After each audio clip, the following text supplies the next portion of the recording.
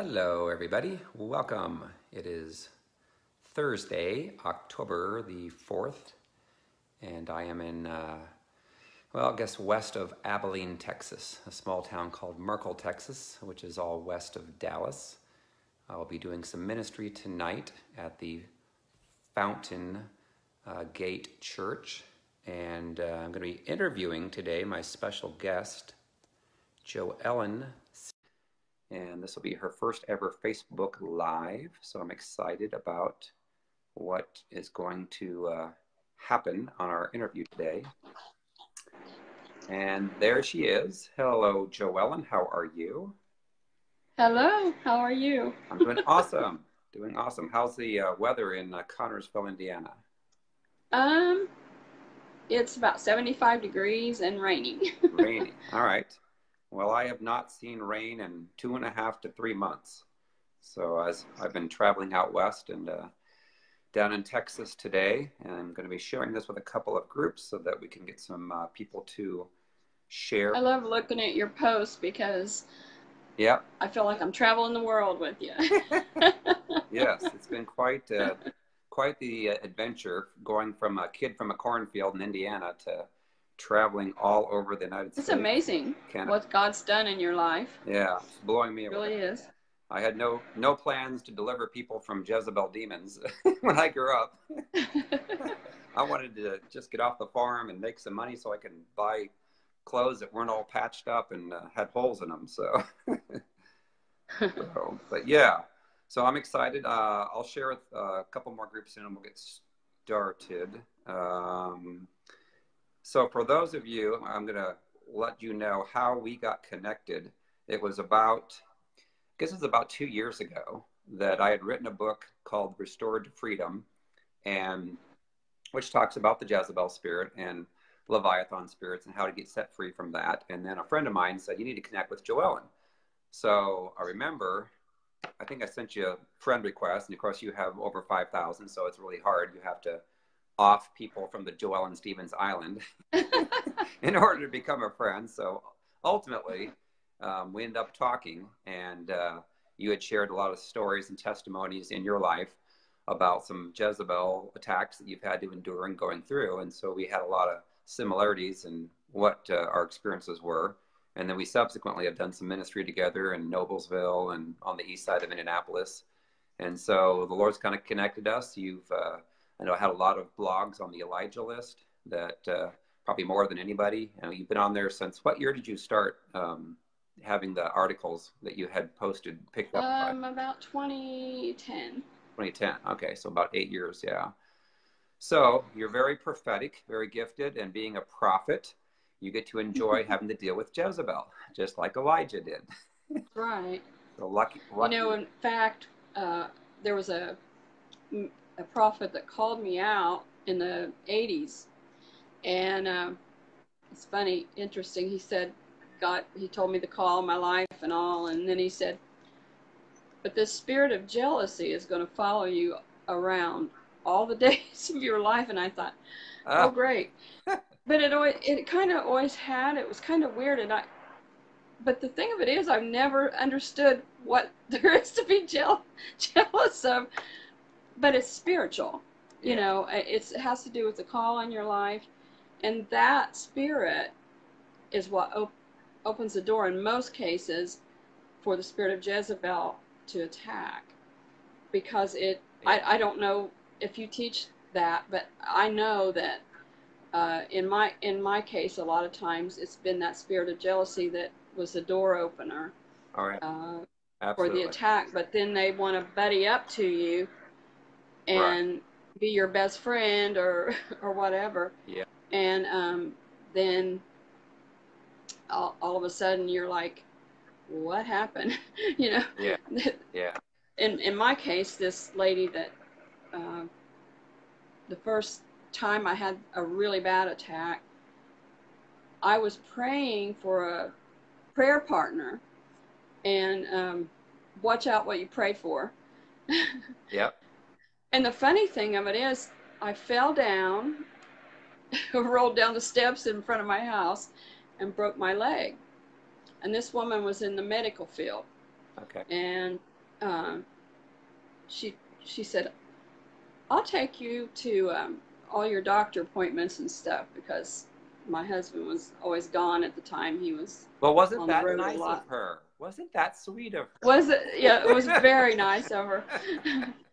In fact, you know, I couldn't believe that, she, what am I trying to say? She was just the best friend I ever had. I kept saying to myself, wow, I can't believe somebody could love you that much and be as sweet as she is. I've never met anybody, because she was polite, she was kind, Yeah. she would do anything for me. But that's the problem. Mm-hmm. Later, and I'm getting ahead of myself, but at the end of this whole story, God gave me the scriptures in Proverbs. I was going to read them in a minute, but about flattery, and how that flattery, you know, especially if you're uncovered by a mate or something. Yeah. If you don't have a mate that's covering you, that's not going to church, that's, you know, whatever, and they don't encourage you, they don't, then somebody will come along and will do that. Yeah. So Yeah. encourage your mates. I'm just saying, Yeah. because Jezebel's out there waiting to Right.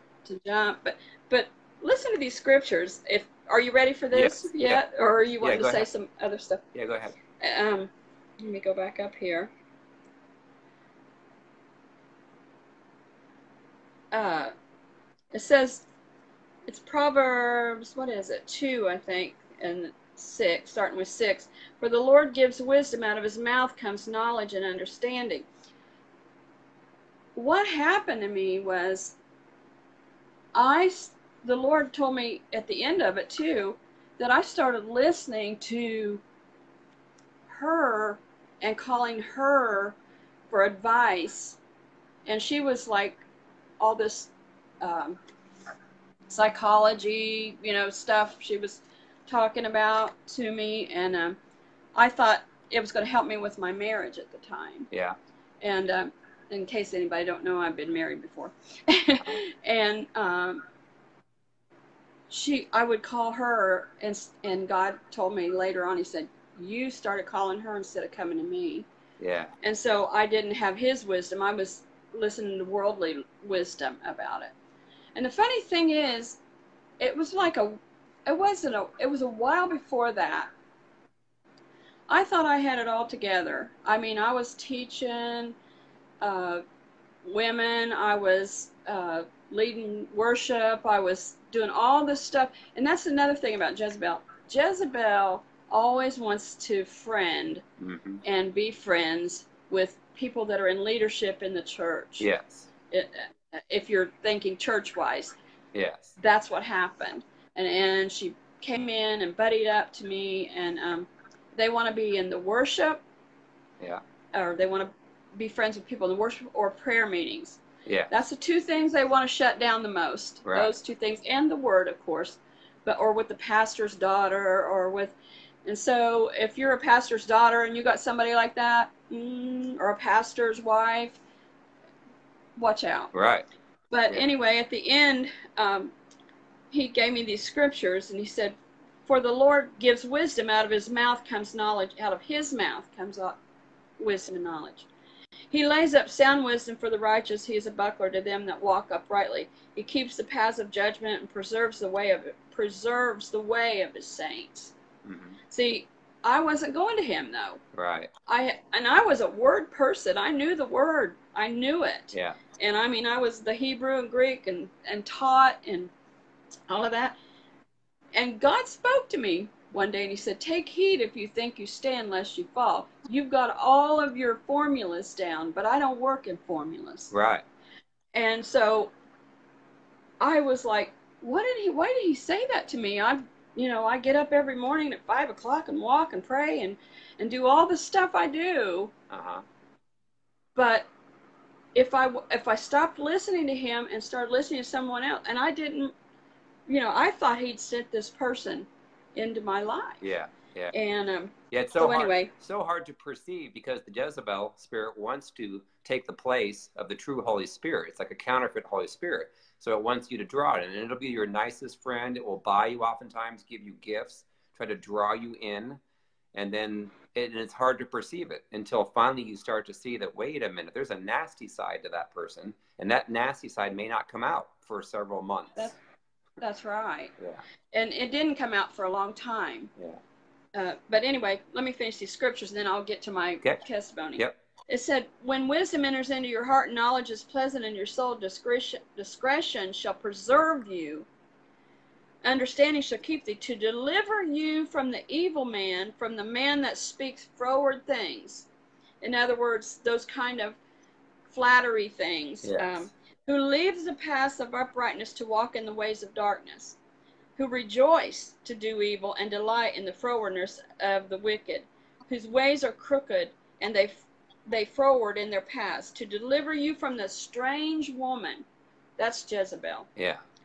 Even from the stranger which flatters with her words. See, she flatters with her words and tells you it's all about you. You're the best minister in the world. You know, that spirit followed Paul around. Yes. While he was preaching, and it would say, these are the servants of the Most High God, Right. hear them. Yes. It was saying all the right things, but then it says, Paul, being grieved, turned about, and it followed him for many days before the discernment came. And God told me, he said, that grieving is the discernment of spirits. You were, even though, things on the outside were looking like she was all wonderful and all good and all that. He said there was something inside of you that was grieving, because I cried during that whole period. Something about it, I would just weep for some reason. I knew there was something wrong, but I just couldn't figure it out. Right. And so to keep you from the strange one which flatters with the words, who forsakes the guide of her youth. In other words, she has no covering whatsoever. Uh-huh. And she won't come in.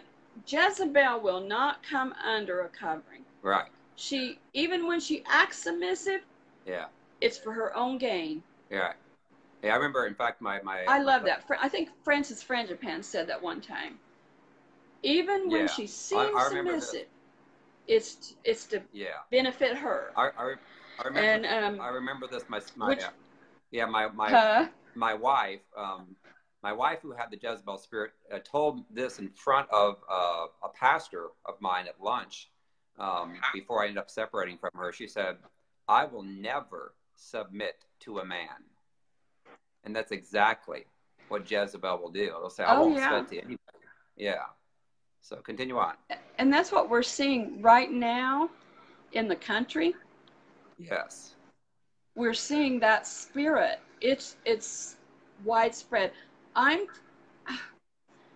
know people get upset with me on Facebook over this, but I'm telling you. Talk about it.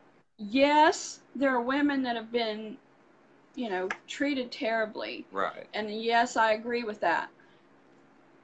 But it's gone way too far right now. Yep. And I can't tell it right now, but there's things that's happened here with us. Mm-hmm.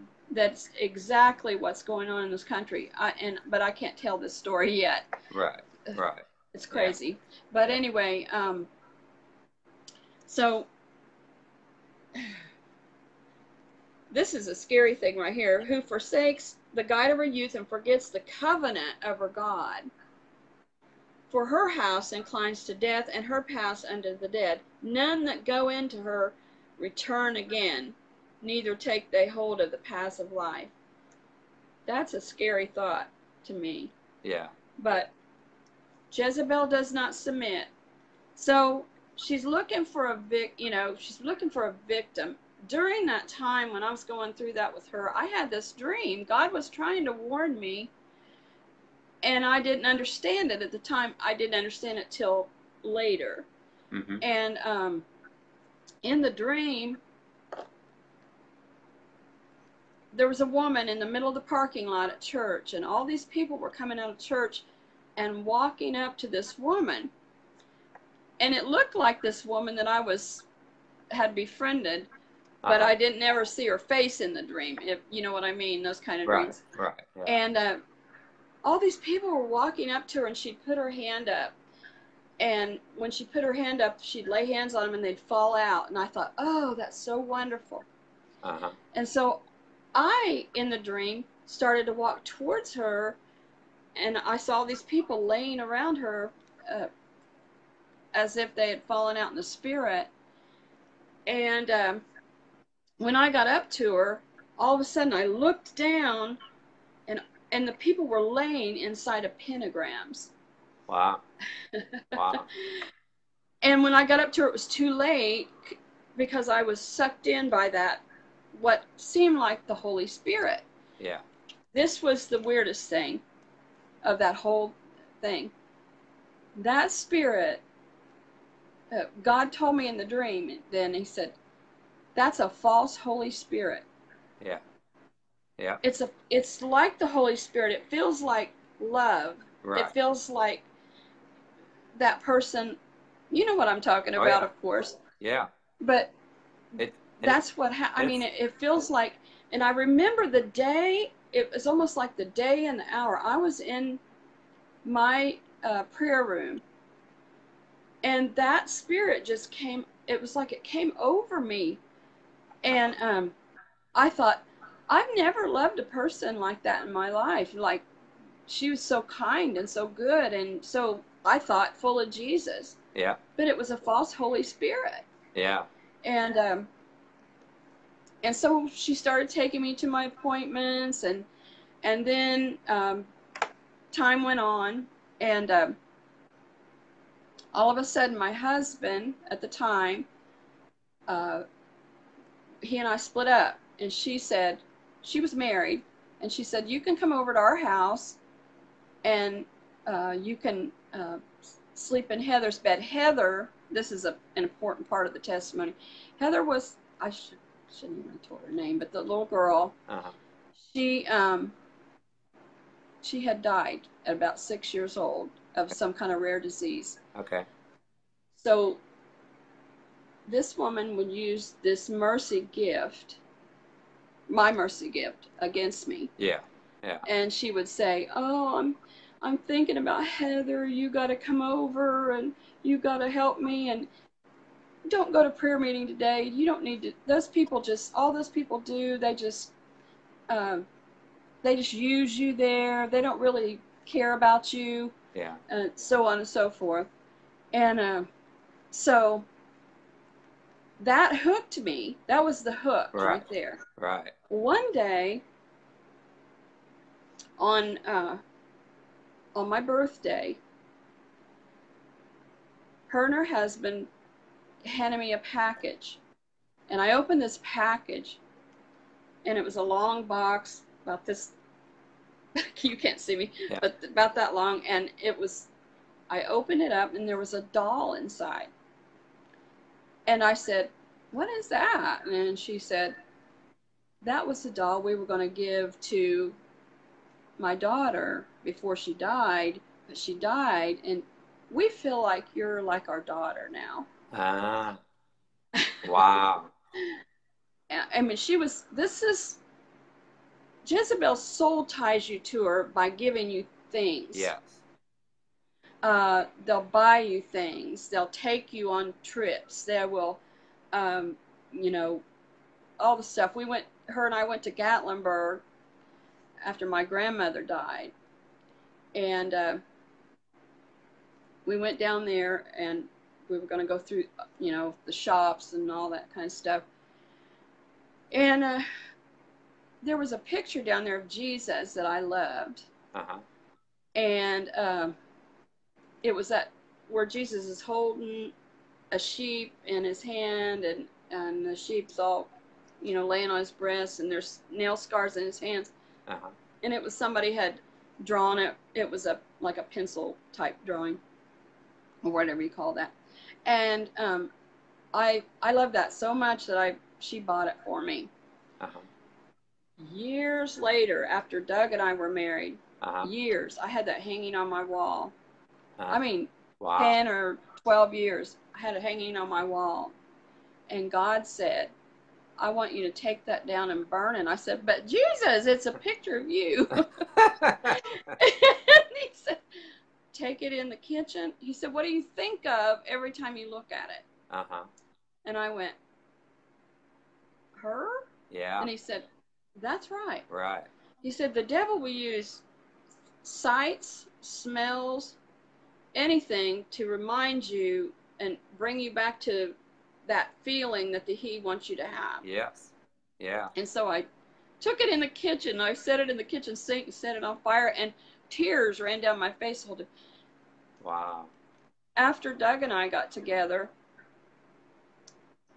I got very ill with diabetes. I went through the change of life and fibromyalgia. Everything. I was never sick a day in my life till this Jezebel attack. All that stuff came on me. Uh-huh. And I still had that doll in my, because I couldn't bear to turn loose of that doll, because I felt like I was betraying somebody, or right. You know, because that spirit will make you feel guilty. Yes. As you know. Yeah. I mean, it'll make you feel like, you know, oh my gosh, you are so unspiritual. Right. Right. You know, or you are just the most unspiritual person there is. Or you're ungrateful. And, you're ungrateful. You know, I did this for you. You owe me for the rest of your life. Yes. You know, that's what they'll try to get you to do. And they'll make what I've noticed is, like, the Jezebel spirited people, they will make statements that are so obvious now to me. I'm like, really? You think I'm going to fall for that? I don't think so. But they try and say, like, poor me, and or I did this for you, I did this, and remind you all the things so that you self-pity. Right. Yeah. And make you feel like, because it's playing on your, like I said, your mercy gift. Mm-hmm. And the sad part of it is, when you go through that, it's almost like you have to, it's almost like you feel like you harden your heart, and it's a hard thing to go through. Yeah, it's hard to trust. But God, all the whole time, He's delivering us from people pleasing. Yeah, and it's hard to trust other people, because you think that you can't trust anybody. You know, once you've gotten a person that's so sweet and nice, it's like, wow, now my radar's up. Everybody's got Jezebel now, until they prove it differently over time. And that's sad that you have to get to that state, but yeah. Yeah, people need to know that when you go through that, you feel like you can't trust anybody later. I mean, nobody. Because you're always feeling like you can't discern right. That's what the enemy wants to, that's exactly what the enemy wants to do. He wants you to think that you can't discern. And I beat myself up for 10 years after that, thinking, you know, what did I do to cause, you know, what did I do to cause her to... It makes you feel crazy. Think that I would... Yeah, it makes you feel crazy. It makes you feel like something that you did that was wrong, to make you feel like you got to feel guilty. And it's like, wait a minute. No, I didn't do anything wrong. They were the ones that were the demonic ones. And another thing, it will, if you get sick, because it brings sickness with it. If you get sick, it'll tell you can't get healed because you did all that. You went through all that, or whatever. It'll make you not believe, so you can't believe for healing sometimes. Right. Yeah. Let me get back to my story. I'll tell you, it's so crazy. I told Nelson earlier, I said, I only told this about 3 times all the way through, because I always feel like people will not believe it. They think you're crazy or something. Right. Well, so things went on, and I moved over there to their house. I went through a divorce. And then one day, while I was going through that, I got called into church. I was the women's Bible study leader for about 10 years before that.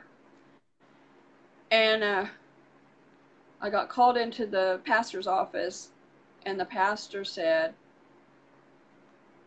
either you're going to go out and tell them you're not going to do this anymore, or I'm going to.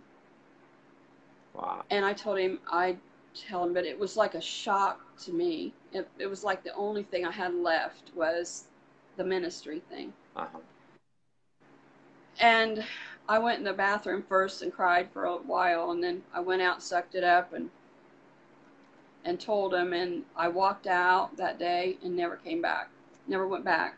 Uh-huh. And so there I was, out there, you know, uncovered. Uh-huh. Well, during that time, I met my husband now, my Doug. Uh-huh. And he had just been through a Jezebel attack almost identical to the one I had been through, and with his ex-wife. Okay. And she had left him, I'll just say, for somebody else, and it wasn't a man. Okay. So hopefully she's not watching. Anyway, anyway, but it's kind of a hidden thing. But anyway, that happened with him, and so we kind of got together and started talking about all that, and we realized we were in love. Uh-huh. And so one night I was at his house, and that woman called over there, and I had gotten away out of the house by that time. Uh-huh. And was staying with my mom, and I was at his house, and she called me, and she said, she had this voice, could you come over here? I really need you. I need you so bad. I'm thinking about Heather. And it was the whole thing about Heather. Uh-huh. And that soul tie in me said, I got to go over there and help her, you know? Yeah. And Doug had got on his game face by then. He knew what was going on. Yeah. And I said, I got to go. And he said, you better not go over there. He said, she's got a trap laid for you. Uh-huh. And I said, what do you mean? And he said, I'm telling this all mixed up. It's not all in a sequence, but anyway, he said, what do you mean? I said, what do you mean? He goes, I'm telling you, she's got a trap laid for you. Uh-huh. And so I said, I got to go. And I went out, and he came outside in the parking lot. Everybody's going to think, well, but he came out in the parking lot and picked me up bodily, carried me back in the house. And he said, you're not going over there. Uh-huh. And I said, but literally, I would say he saved me from that night, because the next day she called and she said, I thought you were coming over. I had communion all set up for us. Yeah. Communion with the dead. Wow. No. Wow. See what I mean, that's what God does. Yeah. But while I was back at her house, I'm going to tell the weird parts now. Yep.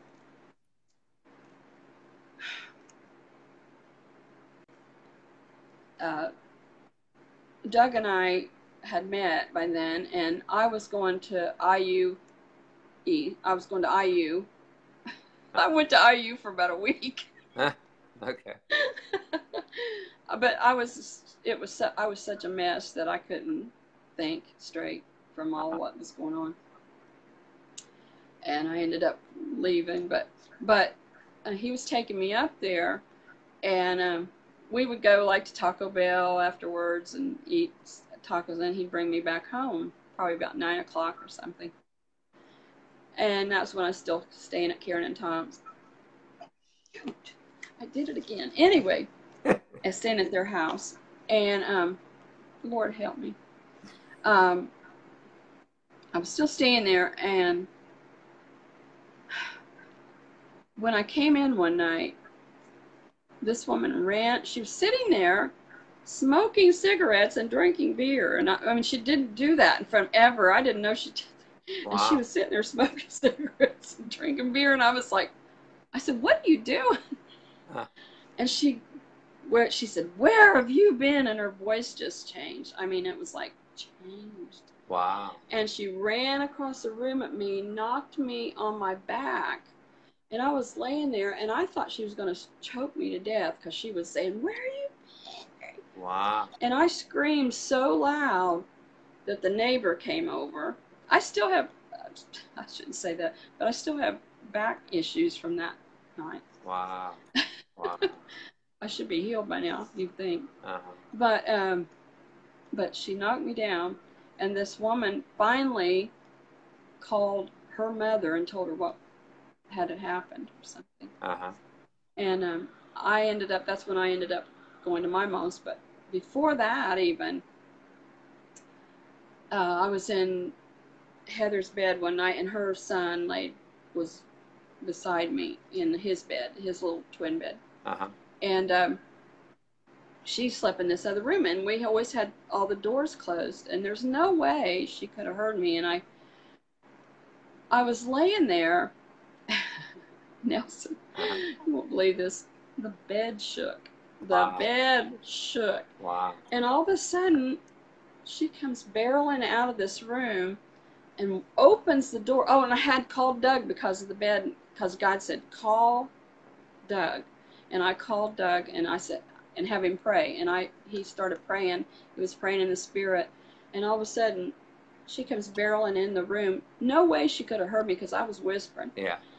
And she said, "Who are you talking to?" And I went, Wow. God told me to call Doug. and I mean, her voice had changed and everything, and she started screaming and yelling and screaming and yelling. And so that was another night. I don't know why I wasn't. Oh, I know why I wasn't out of there by then, because she started telling me that my mother didn't want anything to do with me. She said my mother told her that she didn't want me to be there, and Mom told me later on that was just a total lie. She just totally lied about all these people in my life, saying they said this and they didn't want me there and all this kind of stuff. I was flabbergasted. Yeah. I believe, I'm going to say something here, and it's going to make some people mad, and I don't really care because it's true. Big truth. I believe that even though there's no sex to do with that, that I think that's the beginnings of a homosexual. Yeah. It can be the beginnings Absolutely. of it. I'm not saying all Jezebel spirits but I'm saying there's always it could go there if it really there's always a sexual perverseness. Always a sexual perverseness that comes in with Jezebel. And oftentimes people get the Jezebel spirit because they're touched sexually inappropriately when they were young. So if they've ever had incest, or they've ever had anyone touch them inappropriately or molest them, then that brings the spirit of Jezebel in. And so if it's perverse enough, well, oftentimes they have a lot of issues with their father or mother, then that will turn them to where they are either gay or lesbian because of that. There's always normally a sexual side of Jezebel that's perverse. It's not pure. And people that are married, have a Jezebel and an Ahab spirit. I always say whenever they have sex, they're bringing together two demonic spirits together, and it's perverse. It's not pure. It's not intimacy. So there's so many marriages out there where they're not at all experiencing what God really wants for them. And when you get delivered from those spirits, which is what my ministry does, is get people delivered, then you have intimacy. But yeah, continue. Your first book that I read, I forget which one. Restored to Freedom. That one. Mm-hmm. It tore me up. I mean, I cried all the way through that book. I felt like I lived through that, exactly. And I had never read anybody that had been through a lot what I had been through, at that time. And I just was like, and I couldn't read it without crying. I mean, I'd have to shut it because I couldn't hardly deal with it. Yeah. But I want to say this too. Before all this happens, even started happening, God called me into a season of prayer. I mean, like, I would go in the church probably 9 o'clock in the morning, and I would lay in the floor till maybe 12 or 1 every day. Mm-hmm. And during that time, God just taught me I thought I was going to go in there with my prayer list, and God just taught me how much He loved me, and who I was in Him, and He showed me what He did for me, and it was crazy. I mean, that's where I just learned about God. And this went on for about 2 or 3 months, and that was just before that. And I will say this: if I hadn't have been obedient to do that, I don't think I would have made it through the next 10 years. That time and that foundation of knowing God loved me kept me sane, I guess, during the next 10 years, because I lost my ministry, I lost my husband. At the time, I lost so much. I lost my reputation. Another thing that she did when we did that was my husband was meeting with all these pastors in town, and they were trying to get some unity going on. That spirit did not like that at all. And so she went around and made up stories about him to where she would tip pastors. I mean, she was friends with all these pastors. So she went to these people and told them, lies on him. And that busted that whole thing up. And so, it was crazy. It was like. And I'll say this too. So what the Jezebel spirit wants to do is it wants to spread these lies. It's like Academy Award winning lies that nobody would believe, that it wasn't the truth. They would assume that it was. And it can literally shut down ministries, shut down churches, shut down individuals, ruin their reputations for what they truly are. And then also that they expect you not to speak about it to anybody about what you do. Because normally that spirit will try to get you to feel like, well, gee, I can't tell anybody about this. I'm supposed to keep all this dirty laundry hush hush. And so then it never gets exposed. And then when the truth is exposed, it brings shame. It brings a lot of shame. And if for a long time, I didn't want to admit that I could have been swayed by that spirit or whatever, come under that spell or whatever you want to call it. I didn't want to do it because it was embarrassing to me. And probably 10 years or 12 until finally one of the guys that was basically at that church I was at, he was the head of the Full Gospel Businessmen's, and he asked me to come and speak at that. That's another whole story.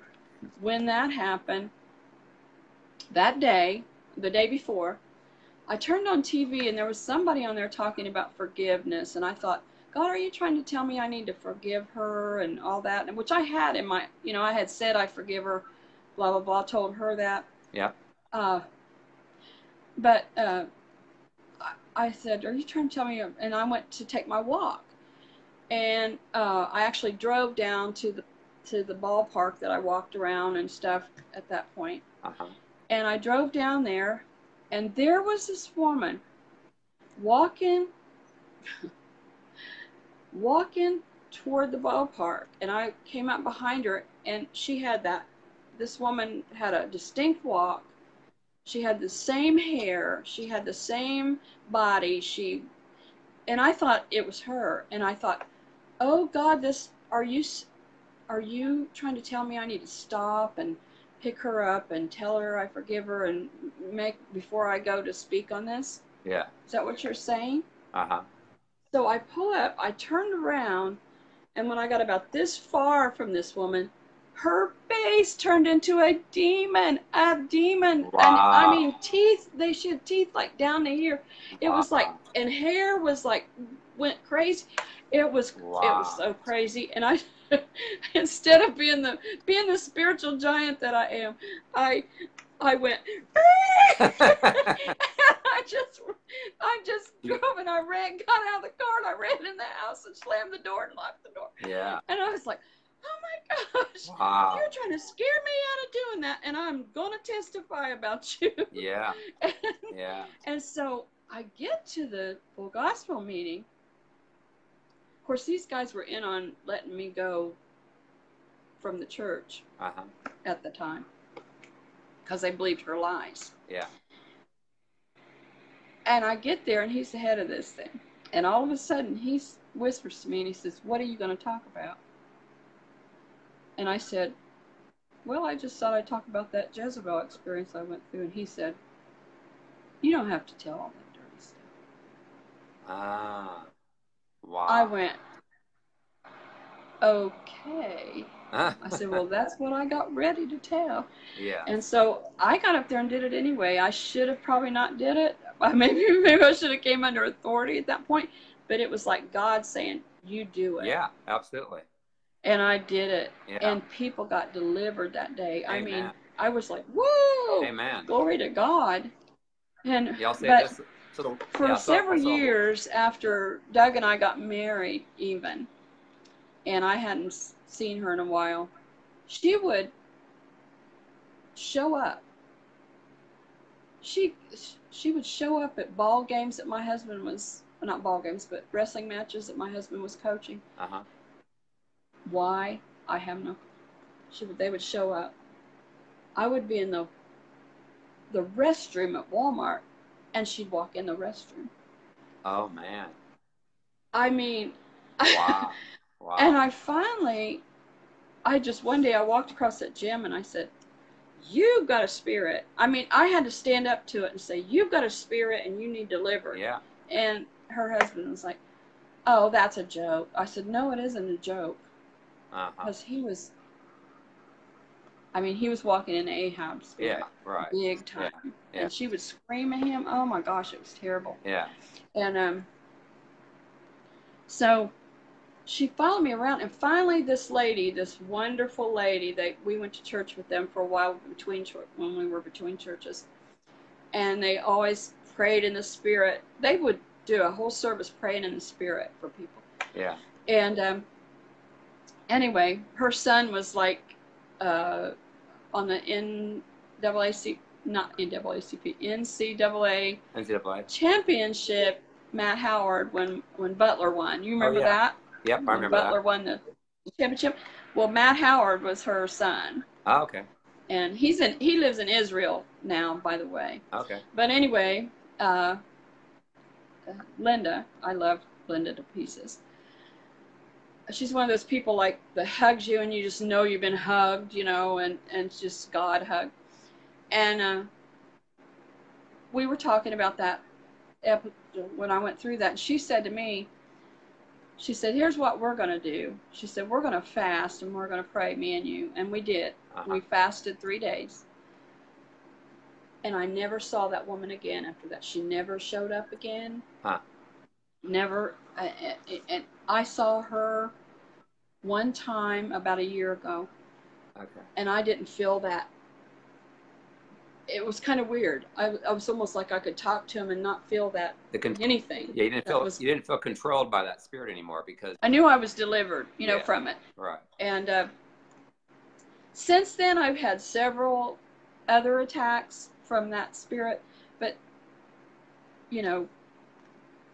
there's more to it than just that. It was terrible. I would go over the park after I left her house.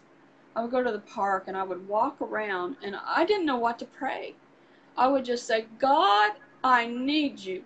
Yeah. God, I need you. I want all my relationships to be right no matter what."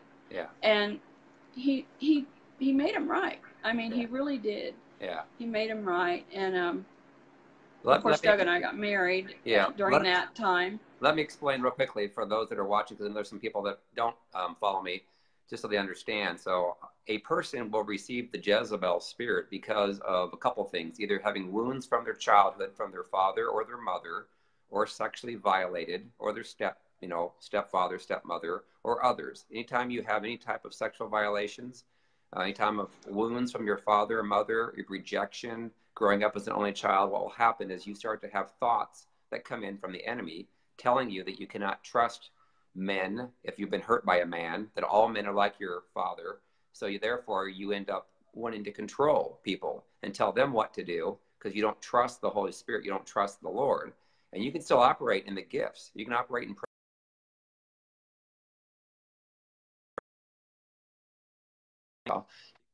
operate in tongues. You can be prophetic. Oftentimes people that are prophetic, very prophetic, will be struggling internally with that voice that's called the Jezebel spirit. Jezebel spirit is comprised of control, manipulation, fear, anxiety, sexual stuff that's perverse, lust, jealousy. All those demonic spirits come underneath the strong man of Jezebel. And then there's the Leviathan spirit that's prideful. It's in Job 41. Causes people to be prideful, causes them to be arrogant, and causes them to twist the truth in their mind. And you can get sickness because of that. It wraps around your spine. So you have back pain, neck pain, insomnia, fibromyalgia, headaches, all this stuff that comes with that. So in order to get delivered from the spirits, which is what my ministry Restored to Freedom does, is the person has to truly choose to forgive all those that have hurt them. If they have any bitterness in them, that spirit will stay and it will not go. And the same thing with their pride. They have to humble themselves. You do those two components, you can get delivered from it, and you're no longer tormented in your mind anymore. And then you can be off the charts anointed, because then the anointing will flow freely. Otherwise, you will never have peace in your life. You'll never have a healthy marriage. And it's the number one reason for strife in marriages, the number one reason for a church not growing, the number one reason why churches split is because of that. So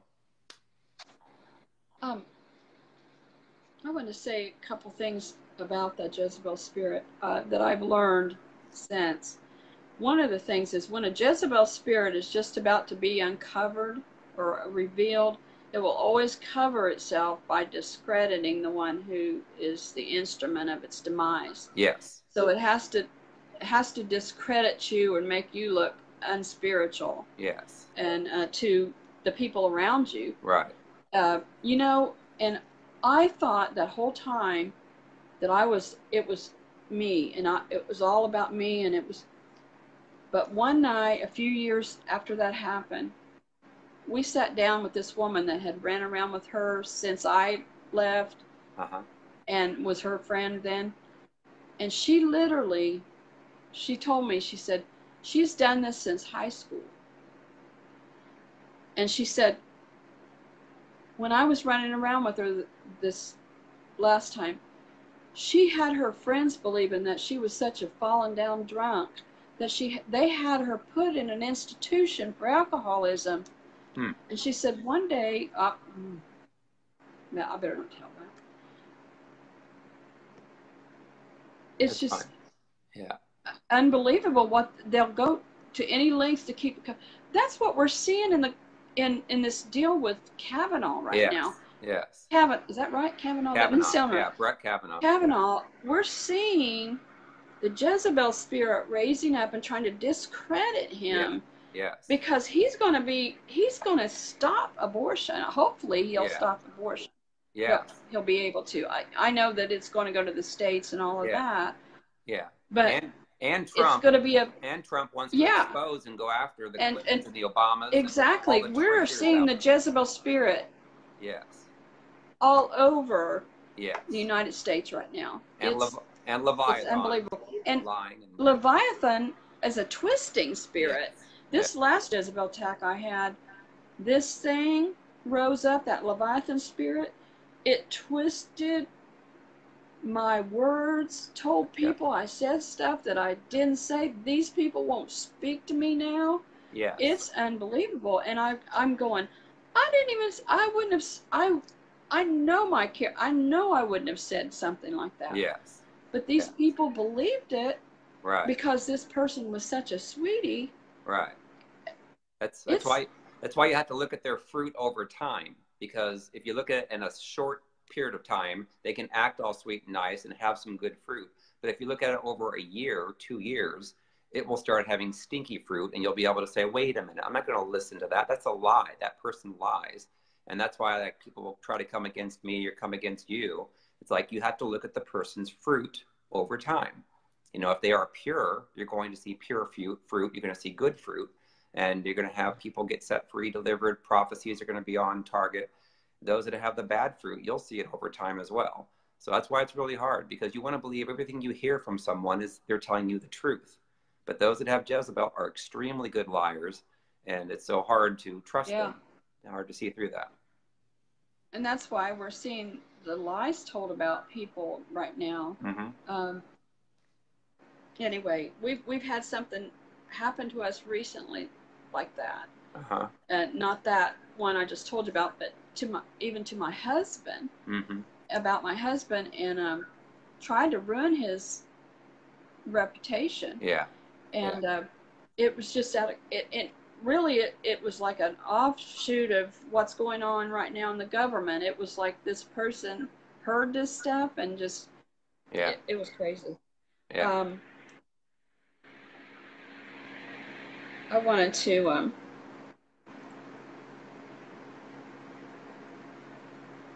talk about how you get how I got out of this mess. Okay. For one, I had a praying mother that saw the spirit, and this person would walk up to her. She said he walked up to her in the restaurant one time and dug her fingernails into her when I was in the restroom. Wow. And said, went, ha, ha, ha, ha, ha. Oh, my God. And my mom said, my mom went, take your hands off of me. Amen. Wow. And, I mean, I've noticed that. I'll say this, too. I've noticed that, too, in several churches. I've noticed this in several churches where there's this, beautiful worship going on, but yet you can hear some cackling coming out of their voice, their when they speak. It's a cackling. I've heard that actually was a church in Texas I was at where they were worshiping music that everybody would listen to and love, but yet when they were acting, they were acting essentially not normal because that spirit was causing them to be manifesting. And I could pick up on it and discern it. Some people couldn't, but I'm like, that's like a witch's laugh. I could see that. I could hear it, but a lot of people couldn't perceive it. And they're just like, oh no, they're just having fun. Oh yeah, you can hear it. Yeah. You can hear it in the spirit. I was going to tell about this spirit, the Jezebel spirit. One night I was at a prayer meeting of all things, and I looked up and I saw this spirit standing in the corner, and the spirit looked like Pharaoh. And I went, God, what is that? And he said, that's the spirit of Jezebel standing in the house of the Lord. Yep. And I said, okay. Well, I didn't understand it, and I prayed about it, and I went. Of course, I announced it that night. I went, there's this. No, he said jealousy. I'm sorry, not Jezebel. Jealousy, the spirit of jealousy. Yeah. It looked like Pharaoh. And I went to church that next week, and we were having a real breakthrough in the worship at that point. And all of a sudden, God said to me, he said, see what's happened? I said, what? And he said, as soon as the worship starts to break through the atmosphere, he said, that spirit of Pharaoh raises up. There's my husband. It raises up, and he said, it tries to stop the worship. It'll break up the work. It'll bring jealousy into the worship team. It'll bring this and it'll bring that. And he said it wants to stop it. And he said the reason it looks like Pharaoh, he said, because when my people left Egypt, he said Pharaoh raised up because he was jealous because they were going to go worship me. And he said they were going worship me, and I told him, let my people go to be free to worship me in the desert. Yeah. He said he don't want my people worshiping me in their desert experiences. He doesn't want them to find that oasis in the middle, and so he raises up and pursues them. Yep. And wants to stop them from doing the worship, for true worship in spirit and in truth. Right. And so, that spirit is trying to stop, and it'll do it. I mean, it can. I remember I was in a healing room situation, and it wasn't my healing room; it was another one, and they would not let us. Like, I could discern things that was going on in the person, and I wanted to get right to the issue. And like, well, you can't tell them they have demons. Don't you dare tell them that. I'm like, well, wait a minute. But they do. I have the solution, and they would not allow me to do that. They just pray for the owies. I'm like, pray for the owies, but it's a spiritual thing. And they shut me down, so I couldn't do it. So then the Lord gave me my own healing rooms. Lord said, now you're going to flow in the whole Holy Spirit. you're going to be able to get right to the issue. And so people started getting delivered. And then they started traveling all over the country, coming there because they were desperate for getting delivered. And Amen. so I'm like, hello, like majority of this physical stuff we're going through is spiritual. And we have to get delivered from the spirits first, then you can get healed. So, yes. Yeah. One of my friends here, like, got up and drove down there on a Saturday one morning. I never will forget that. Oh, yeah. She called me. She goes, I already went down there because I was going to speak at your church that next week or whatever. But yeah. But I was saying, you have to hear the Lord. You can't start listening to other voices. Number one, you have to hear the Lord, because if you start listening to the voice of Jezebel, if you haven't discerned it yet, if you are a prophet or you're prophetic, you're going to get hit with this. It goes with the territory. I'm just saying it goes with the territory. Yes. And you have to worship. You have to worship through it. That 10 years I was coming out of it, I had to get in the Psalms. I would get in the Psalms. One night, Doug and I were down in his living room, and I went into a vision, and I saw myself down in this hole. And I was in this hole, and it looked like a light started going across it and across it and across it. And I heard this song. It went da da da da da da da da da da da da da da. We've since made a song out of that, but I started and it went, come out of darkness, and it gave me all those words that I just read in Proverbs earlier. Come out of darkness, come out of darkness into the light. Here is the way. And then it said, please listen to me. Don't listen to yourself. In all your ways acknowledge me. And I will lead you to show you the way. And so when I came out of that vision, my husband was sitting at the keyboard playing the music that I just heard in my vision. Wow. Wow. And so we ended up making a track to that. We sang it for a lot of years. I haven't sang it for a long time, but that was God. Total God was saying, this is the way. You got to listen to me. Don't listen to Jezebel. Don't listen to yourself. Don't listen to this flattering woman. You have to worship. You have to come in. You really have to come under some kind of headship. You need to be under headship, because that spirit will beat you up. If you're, I'll read this too. I don't know if you ever have correlated this scripture with Jezebel or not, but Proverbs 6:16 through 19 says, these 6 things the Lord hates, yes, 7 are an abomination to him. A proud look, that's Leviathan. A lying tongue, Jezebel. Hands that shed innocent blood, Jezebel. A heart that devises wicked plans, Jezebel. Feet that are swift in running to evil, Jezebel. A false witness who speaks lies, Jezebel. And one who sows discord among brethren, Jezebel. So God hates that spirit. Yes, he does hate that spirit. And that's why, we don't hate the person, but we can hate the spirit, and we can hate what it does. Yes. Because David said, I hate what you hate every day. And I love what you love every day. And so we're allowed to hate that spirit. We're allowed to hate the devil. Some people say the devil's going to get saved in the end. Well, I've got news for you. If he gets saved, I'm going to be mad. I want to be the one to put him in the pit and put the lid on him, because I always say, that's one of my sayings, I hate the devil. I hate the devil. I hate what he does. I hate what he does to people. But this spirit will soul tie you. Back to the doll thing, I forgot about that. I was so sick, and Doug said, you got to go out and burn that doll. He said, you got to get rid of it. And I took it out again and set it on fire and cried and cried and cried. But it broke something off of me. I had some kidney problems at that time. That night we went to sing at some full gospel thing or something, and the guy that was the head of the state full gospel chapter, he said to me,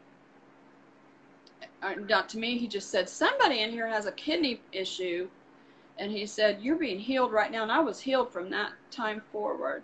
Okay. And, you know, I've got some Awesome. kidney issues right now, but that's been 7 years ago. Yeah. So, you know, God, I had to burn that thing because it was, again, soul tie. Jezebel will soul tie you to her by giving you things. Get rid of the things. Yeah. I don't care what it is. I don't care how nice it is. I don't care. It's a soul tie. Yeah. And you, every time you look at it, you think of that person. Right. And it brings back all the memories. Yeah. And those that have parents that have Jezebel, I've seen this time and time again. If you have a mom or a dad that has the Jezebel spirit, they will hurt you, obviously, control you, manipulate you, and you can pick it up because of that. But you have to be careful, because what will happen is they will tell you lies that your brother or your sister said this or said that, and they didn't. And they'll put a wedge between you and your siblings to get you to hate your siblings. Yeah. Yeah. That's what next thing I was going to say. You know, you have to, for one thing, you have to repent of people pleasing and Ahab spirit. The Ahab spirit, of course, you teach about that. And I haven't read that book. I hate to admit it. Yeah. That one on Ahab, I haven't read it. I need to. Ahabs don't like confrontations. They would rather just let people get their way that are the stronger. That's me. That's how I because then you want to get along with people. It'll save a fight, save an argument. But it's hard to be a spiritual leader when you're an Ahab, because, you know, I was a stronger Ahab. You know, I had some Jezebel Leviathan, I saved before I got set free completely in 2008. But that's exactly what an Ahab wants to do, is get along with people. And oftentimes they let people do things they shouldn't be. They should stand up and say, no, we're not going to tolerate that. That's sin. That is wrong. And they just, okay, I'll just let it go. We'll go watch that R-rated movie, or we can go ahead and do this, or watch this, whatever. So I'm seeing a lot of people are going through some of this stuff right now. The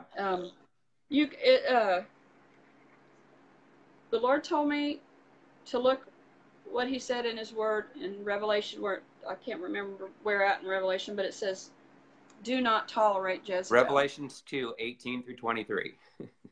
Right. And you can't tolerate it. No. You can't give it an inch, because it'll take a mile. Yeah. Trust me. Yes. It'll take a mile. Yeah. At the end of this thing, when I moved in with my mother, I told her to leave me alone. I didn't want her around. And Doug and I were getting ready to get married. We were going to get married in my mom's house. We had to have armed guards, guards in our door at our wedding, literally, for this woman not to come in and go crazy.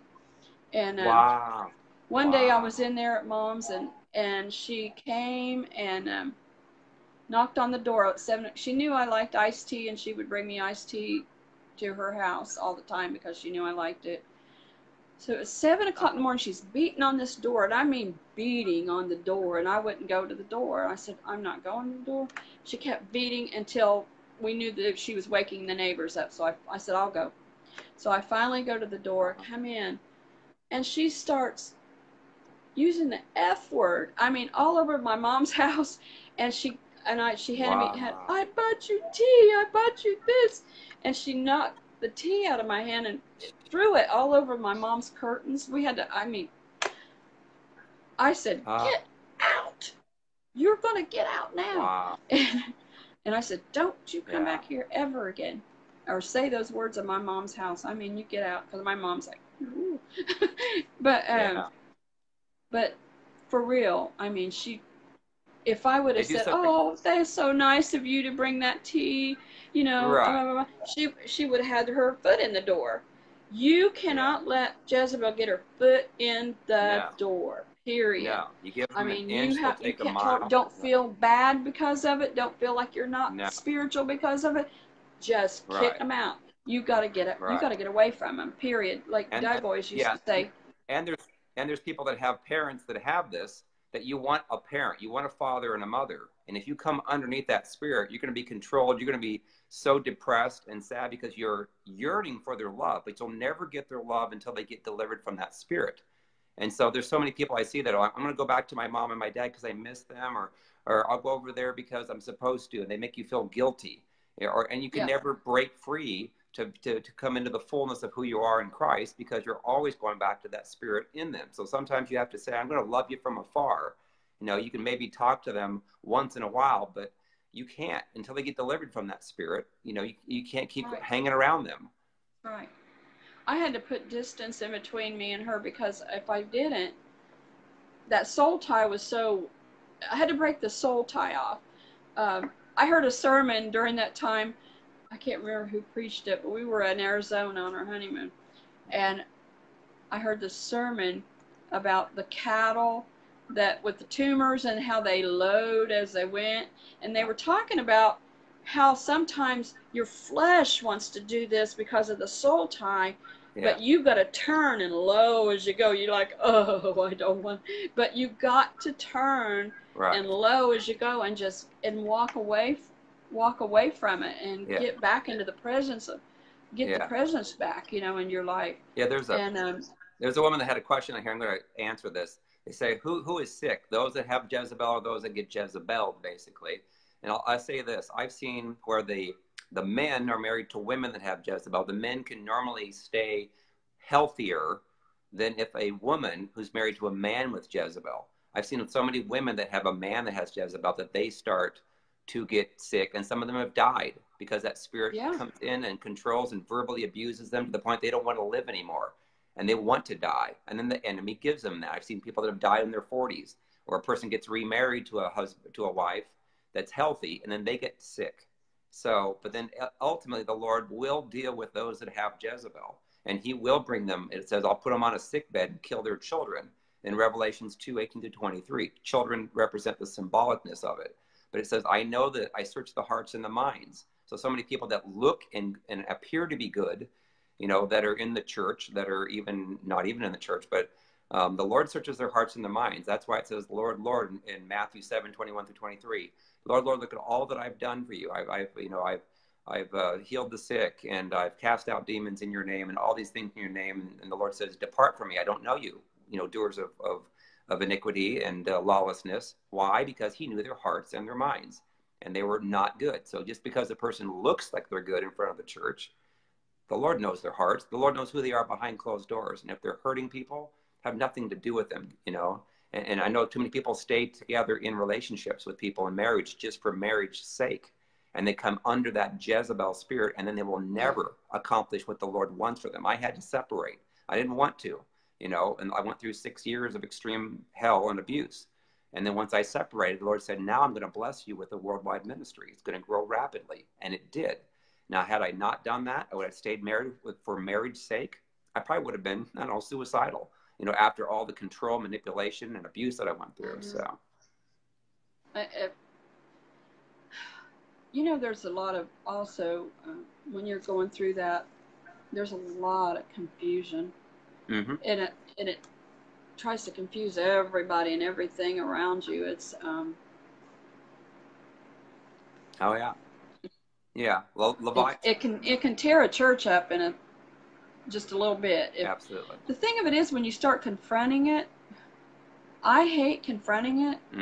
The last thing I went through, some of us got together and prayed about it, and I knew then when we were doing it, it was like all hell was going to break loose. Yeah.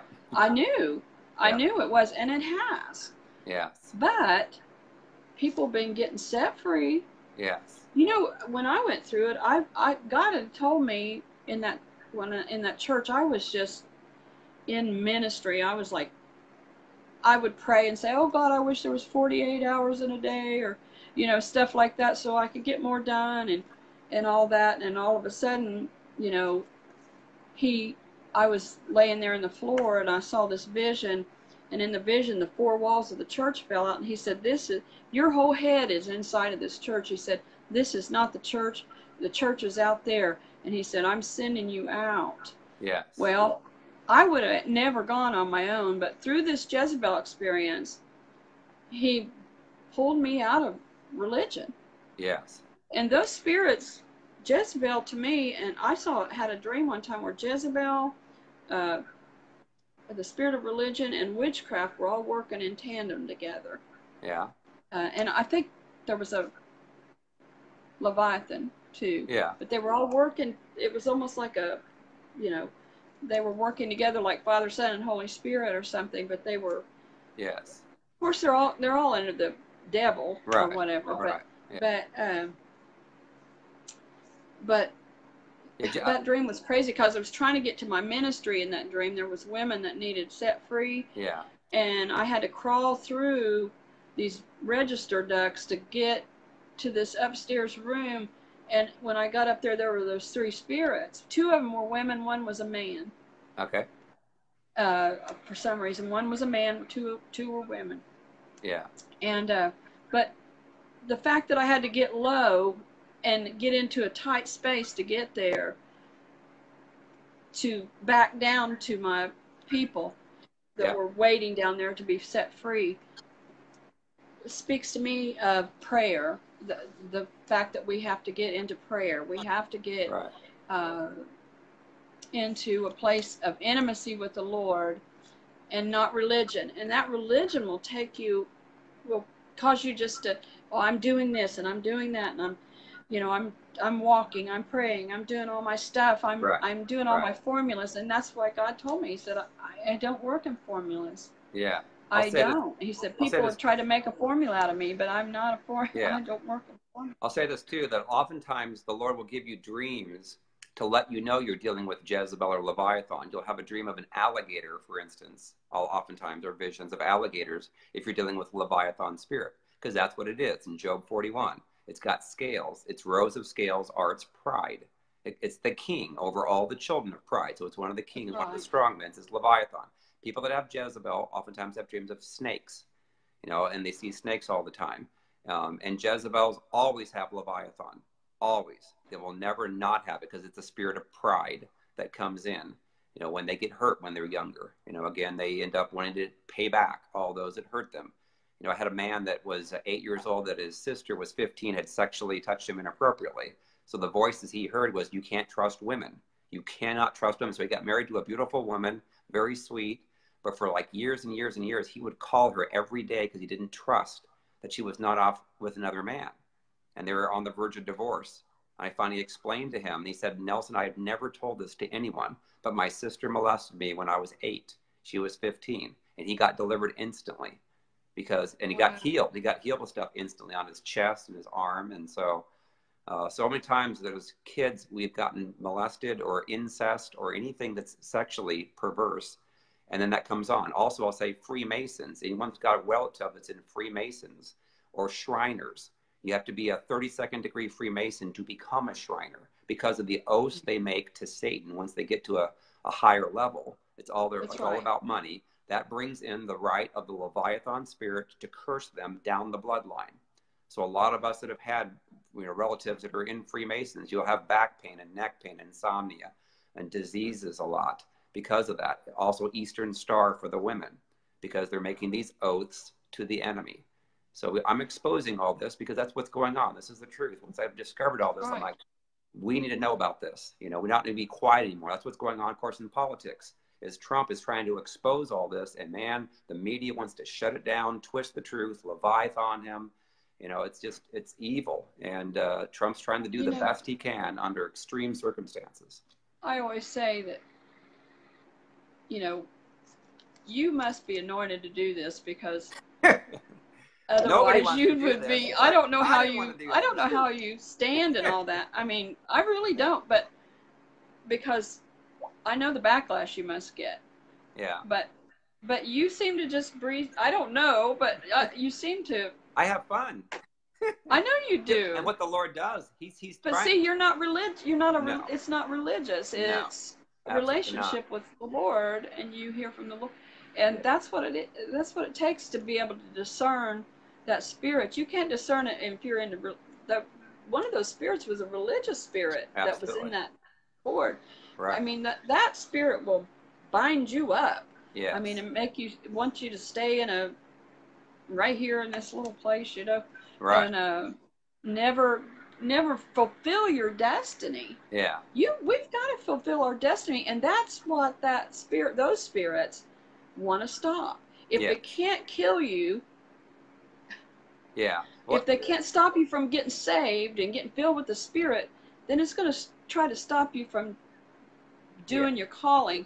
It's really a spirit of distraction and disruption Yes. when you think about it. It tries to disrupt what God's doing in your life. It tries to stop you from doing your ministry. You know, like I said, it didn't stop me, but it slowed me down. I mean, of course, Doug was a pastor when I married him, so we had a church, and I just kept doing ministry, you know, Yeah. basically in the church. But I wasn't fulfilling my destiny. I was like 58 years old. Finally, God said, you better go.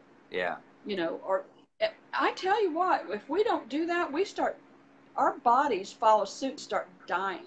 Right. Yes. I mean, literally, if we're not doing what we were created to do, we're walking in this death, under this, not in the kingdom, but under Satan's domain, and our bodies start following suit. Yeah. To not fulfilling our destiny, and it's like, well, what, you know, there's no point in us being here if we're not fulfilling our destiny according under God. You know what I mean? Right. And so yeah. Somebody go to the enemy trying to stop us from doing that, so we'll get sick and die, so that he can get rid of us. So many that go to church that don't understand this stuff are just basically the Satan's like, go ahead, keep going to church, because you're not gonna, if they don't understand this, they're not going to get anything done. They're not gonna, I mean, they can bring people into the church and say, okay, I'm giving my life to Christ, but then they get Jezebel in the church, you know, by these people that have never gotten their soul wounds healed. So what good is it? You know, the revivals can't break out until we get the church purified. That's why I wrote the book Pure and Spotless, is to understand that the Lord knows the hearts and the minds. And if that's not pure, God knows it, and you're not, and you're not going to get into heaven. That's why he says, Lord, Lord, look at all I've done for you. I don't know you. Get away from me, departure. You know, and that's why, is because we're not pure. We got to be pure and spotless. Once we get delivered, the first thing a church should do is get them delivered when they come in, and then teach them about their authority in Christ, and then develop the gifts and so forth. But that's not happening. And so the Lord's like, I'm going to shut these churches down that are tolerating the Spirit. He's trying to shut down our voice. He's trying to shut down our decrees and our declarations, because we are, according to Psalm 24, we're the gates that allow heaven into the earth through what we speak and what we say. But it's also talking about in Psalm 24, before it says, lift up your head, O you gates. Before that, it's talking about he that has who's going to ascend to the hill of the Lord, or that word hill is promotion. Mm-hmm. And it says, he that has clean hands and a pure heart. The word heart there is mind, will, and emotions. And it means those people with, he said to me, he said that in this end time, the mind of Christ will be the mark of my people. And you remember when he sent the angel with the inkhorn in to destroy some, and he said, because they were saying, God cannot do this, God God can't. And so he destroyed this bunch then. But he said, but go put a mark on those that cry and sigh after the abominations that are in the earth. And so God is marking his people. With those that will purify their mind, so that his pure word can come out. And because what we say happens, because we have that authority in the earth. Nobody else has it but us. And the enemy, this Jezebel spirit, these spirits that we talked about today, those are the spirits that are trying to stop the prophetic voice. And we're all prophetic in some way. If you hear from God and resound what he says, you're prophetic. You don't have to be a prophet to be prophetic. And there's people out there that are prophetic that are not prophets. But the church is the voice of God in the earth. We're the voice, we're the arms, we're the leg, we're his hands. We're all of that. And so we have to have pure thought. You remember when his disciples said, let's call fire down on these people. Let's call fire down. And he said, you don't know what spirit you're of. And so God is trying to purify us from that kind of a mindset where we you know, kill them all and let God Yes. sort them out. Yes. He wants he wants us to be he wants us to love our enemy. He wants it, and that all it takes is getting in the Word and understanding the mind of Christ. Yes. And Yes. we renew our mind with the Word of God. And until you renew your mind, you're going to act like the devil. I'm Yeah. sorry. Absolutely. You know, you're just going to. Right. And so if you don't renew your mind, you're in trouble. And, Right. and it says if you don't put that back in you, those demons will come back 10 times worse. So you can get delivered all you want to, Right. but if you don't fill yourself back up with the Word and renew your mind with the Word of God, you are going to go right back to that, and it'll be worse than it was before. Yeah.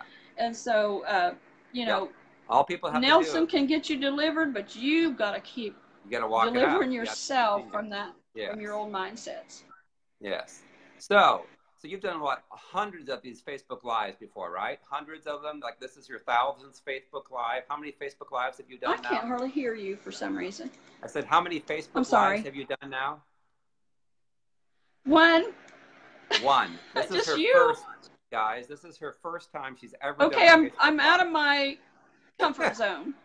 You're a natural. I'm coming out of my comfort zone. I'm going to start doing videos. I prophesy you're going to be doing hundreds and hundreds of these from now on, because the Lord wanted you to do this, you know, and you didn't want to, and you were resisting. And the Lord's like, spoke to me to bring you on. And of course we had to do some technical stuff to get it to work, but the Lord did it.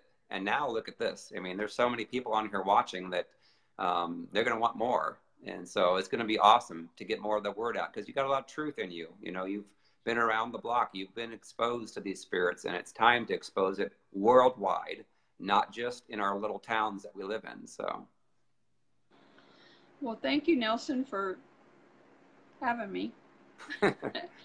Hey, everybody, I love you. Awesome. I'm seeing all your comments, and so yeah. Does anybody have any questions for Joellen? You can go ahead and start asking some. I know we've been answering some of them on there, but so go ahead, and we'll give you some time here. So where's your next ministry that you're going to? Well, I was supposed to have a conference next weekend, but it got canceled. Okay. So I'm telling everybody right now that was coming to my conference next weekend, it's canceled. And so, okay. But the next thing I know I have is not till February, but stuff always comes up in between. But February I'm going to go to Lucille Orr's ministry. She has a healing room up there, and it's an old nuns convent place. Oh. But it's got a big room, and it's really, really awesome. And I love those people up there. I've been up there twice. Okay. And me and Angie went up there one time, and well, I will. So that's in February, but I will actually be in Indiana. I don't know the date on it yet. Okay. Yeah. It's going to be called Queen for a Day. Oh, cool. Cool. Well, glory to God. I'm actually going to be in Indiana for a couple days, but I'm not doing ministry. It's October 22nd through the 24th, and then I will be gone for I don't know how long, but yeah, it's. You're a man of the traveling man. Yes. Lord, you were born a traveling man. Yes, I can relate a lot to, I guess, Paul and the journeys that he's done, and staying in people's homes for, I don't know, half the time or more. So, all right, here's some questions. Does Jezebel ever act better for a while if it's about to be exposed?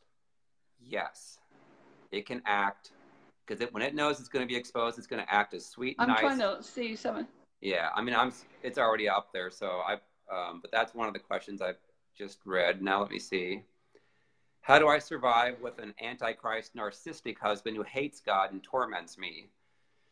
That spirit wants to kill you and your husband. Yes. That's what I always say. If they will not get delivered, the best thing you'll do is to separate for your own peace so you can live. Because literally, if you stay in that toxic relationship, that demon will continue to drive you to the point where either you're going to start having suicidal thoughts or you're going to start getting sickness in your body. So I stayed in the relationship that I had because the Lord told me to go through it so I could have an extreme anointing for it, which is what I'm seeing now. Otherwise, I would have been gone probably within a year. But I know you want to stay married. That's your goal. But if a person's got a demonic spirit, you cannot come under that demonic spirit, because otherwise you will never be able to do anything for the Lord, and you can die. And then you look back at your life and say, what good was it staying married to a person that has a demon that wants to kill me when I did nothing for the Lord? So. Well, it's really hard, Nelson. Like when I went through my divorce, my Mm-hmm. husband ran around, and he was an alcoholic, and Mm-hmm. he didn't want anything to do with, God and things Uh-huh. of God, and but I prayed for so many years for him that when I finally gave up, I guess, Uh-huh. I felt like the enemy kept taunting me and saying, "You gave up. You didn't do everything you could have done. You could have did this and you could have did that." Yeah. But it was so weird because he made good money and all that, and when I was getting ready to leave him, he would use that money to uh, manipulate me. He would Right. say, "You're never going to get any of my money," da da da da, and all this kind of stuff. Yeah. And one day the Lord spoke to me. People don't believe this, but it's a true story. The Lord spoke to me, and He said, "If you go back to Him for His money, you are no better than a prostitute." Oh my gosh, I Yes. about fainted. I Oh thought, yeah. Absolutely. if you go back Yeah. for security, and He said, Right. "You've got to learn to trust me." He said, didn't you ask me to be Jehovah Jireh, your provider? And I said, "Don't you say that all the time?" He said. I said, Yeah. "Yes, I do." And he said, "Well, now you're going to learn that I am your provider." And I'm telling you, I've never had so many clothes. I've never paid for a car. We've never paid for a house. God has Uh-huh. always provided for us Amen. Amen. everything. And he Yes. said, "If you will do what I do, I'll provide." And he's Yes. open. I could go on and on about that. That is another whole testimony. But he has just every year we would be out of work in the summer, and God would show me some way He would provide in the summer, and then I used to get real scared about every summer. I think, "Oh, what are we going to do? What are we going to?" Uh-huh. And every year He's provided some different way through the ministry, basically. And He would say, you know, uh, but don't get dependent on one way. Right. Like if one person starts giving you money, don't depend on it. Yeah. You've got Yeah. to depend on me, and then Yeah. I will give you what you need. Amen. And so, Yeah.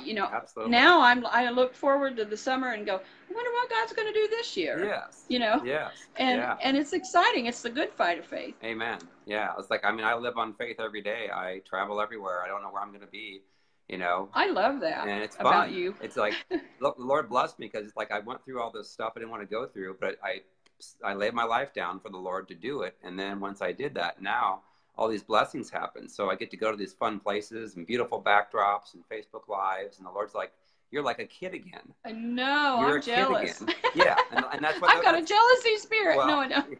and that's what the Lord said. He goes, "I want to make people healthily jealous because when you get delivered from Jezebel, Leviathan, Ahab, you get the childhood that was stolen and robbed from you repaid. You get the childlike innocence restored." And so I feel like Yes. a kid. I have fun wherever I go, whomever I come into contact with. I love to have fun. You know, I feel like a kid, and I do. Like I'm out here in Texas. I go for a walk down this road, and it was just fun. I get to see beautiful sunrises, sunsets, and you know, they have wild hogs here. I haven't seen a wild hog yet. I guess they have thousands of them. I'm like, I want to see a wild hog, you know, because I grew up with penned hogs, you know, in Indiana.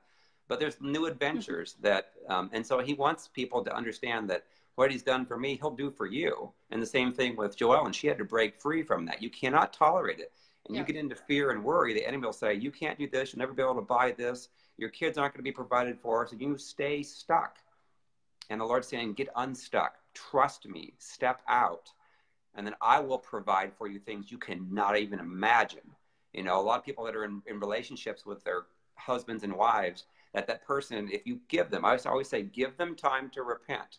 Choose to give them an option and say, "Listen, you know, you need to get freed from this spirit. This is what Yeah. you have." And if they blow you off completely, the Lord will release you from that. And then you'll have something far, far greater. And then if you have your goal to serve the Lord, he'll bring you a new spouse that's even, you know, 1,000 times greater you can imagine. And then you'll have an intimacy and a love, and It'll be a beautiful thing. So here's a question. How do you know, oh, somebody just popped up. How do you know if your leadership in the church has Jezebel? I'll let you speak to that. Ooh. You want me to answer it? You say? I'll let you. Yeah. Well,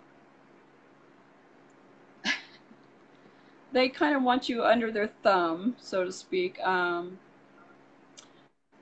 Yes, we need to be under headship, but if those people aren't allowing you to flow in your ministry, if they're jealous of you, if you get, I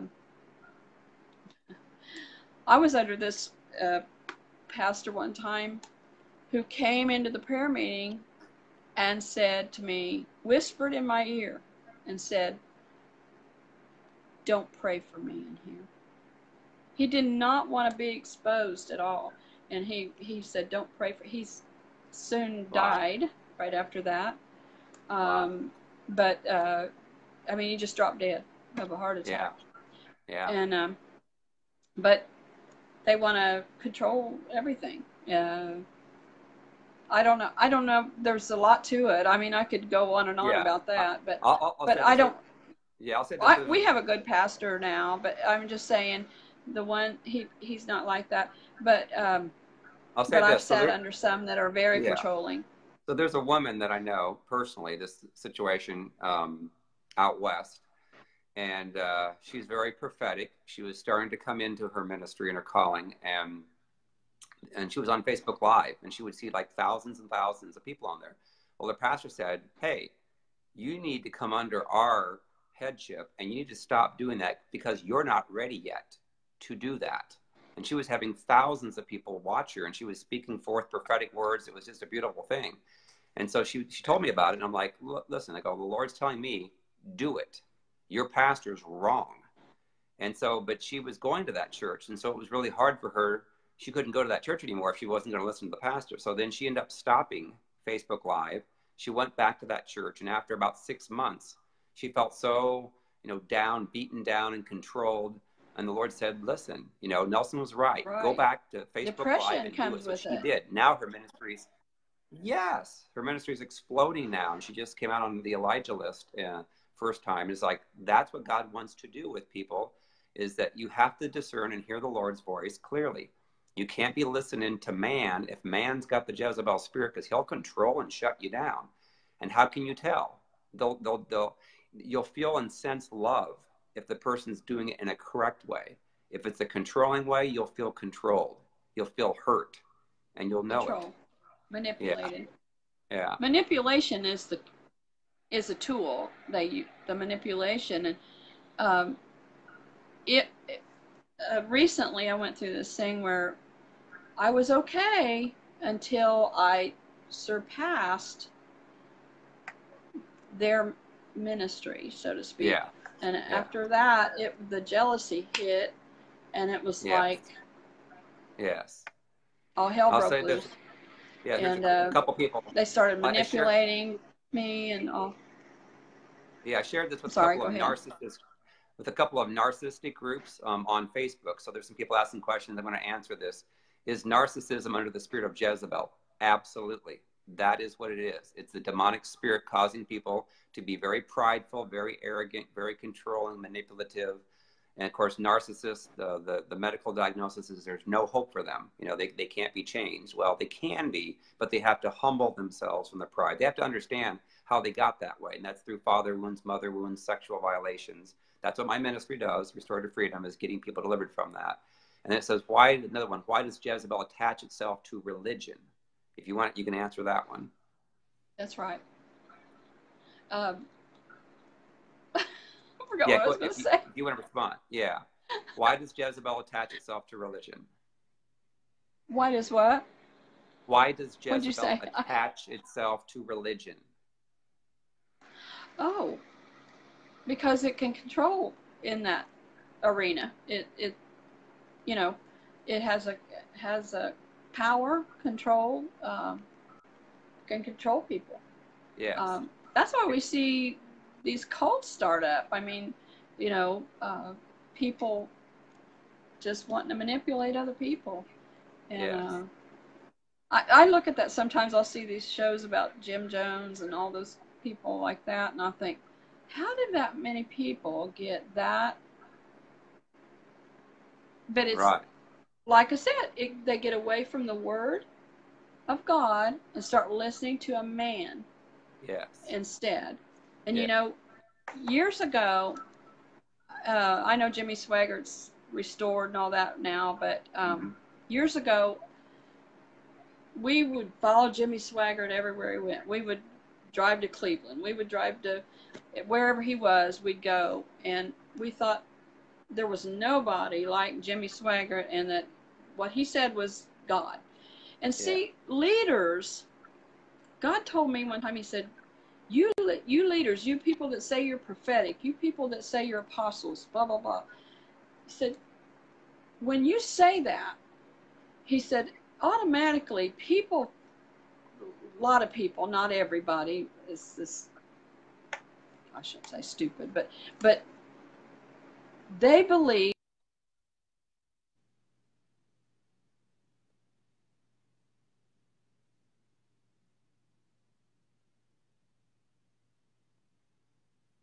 Okay, Joe Allen, your feed is frozen right now. I don't hear you. So I don't know if your video feed is shut down.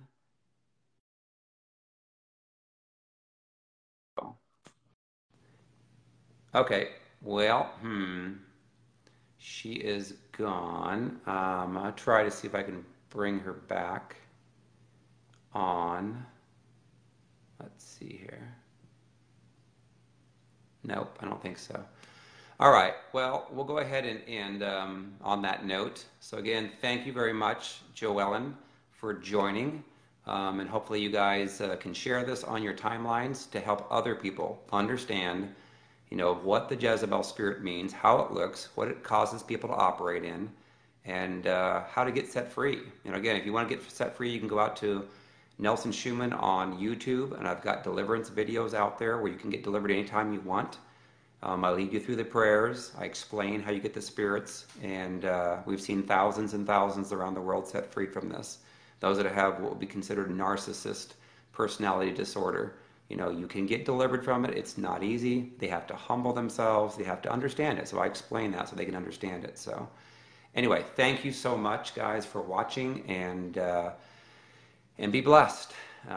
Understanding and having knowledge is what we need to know in order to live, because people perish for lack of knowledge. So, all right, thank you guys. Love ya. See ya. Bye bye.